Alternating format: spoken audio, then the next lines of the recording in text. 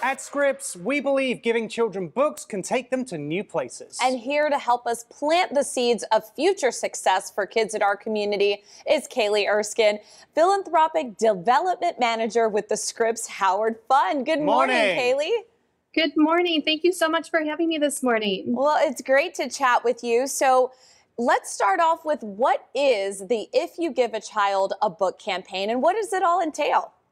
Absolutely. The If You Give a Child a Book campaign provides free scholastic book fairs to students in Title I schools within each of the communities that Scripps calls home.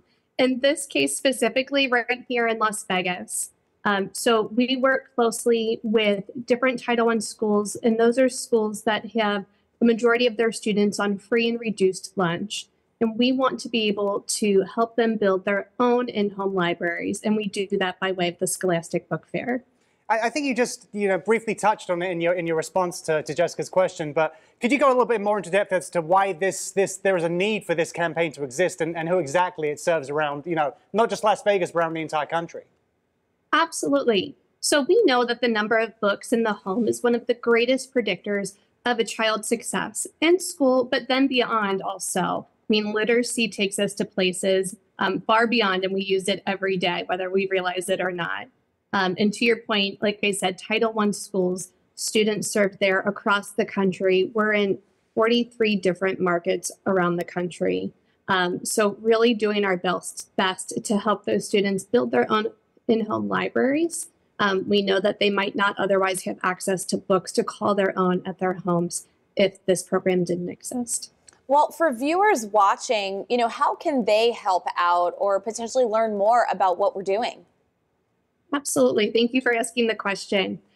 There's always plenty of information on our website at thescripshowardfund.com, but also on KTNV's website. If you go to ktnv.com/give a book, that's where you can donate and the dollars stay right in your own backyard. $12 provides 2 books to children. So the numbers add up quickly, and so do the books.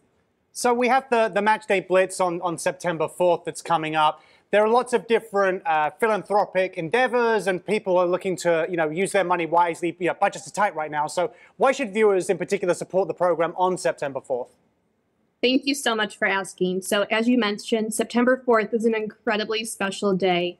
We are matching up to the first $175,000 donated. So essentially, we're doubling our impact. September is National Literacy Month, so we thought, what better way to celebrate than being able to double the impact made and double the books being provided as well. One of the big things for the Scripps Howard Fund that we're so proud to say is not only do the dollars stay within your backyard, but 100% of the donations received go directly back to the students receiving more books. That's great. Yeah, and thank you for sharing that. That was going to be my next question, because a lot of times people wonder, where is my money going to?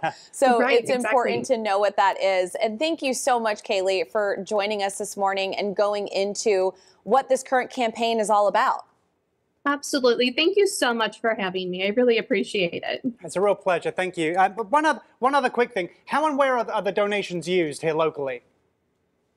Absolutely. So currently, within the last school year, we partnered with 2 different schools within the Las Vegas market. We were with Tom Joy and Matt Kelly Elementary. Yeah, and Kaylee, how many books have been donated in the past years? So across the board, we've given out over 1.3 million books. So we're striving to aim to give out our 2 millionth book within our 10-year anniversary, which would be the 2026-2027 school year.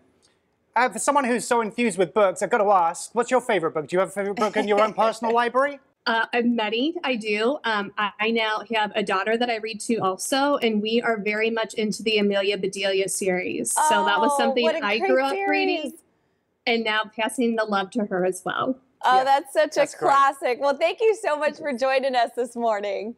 Thank you. Have a great day. You too. To learn more about the If You Give a Child a Book campaign or to make a donation, just visit ktnv.com/giveabook.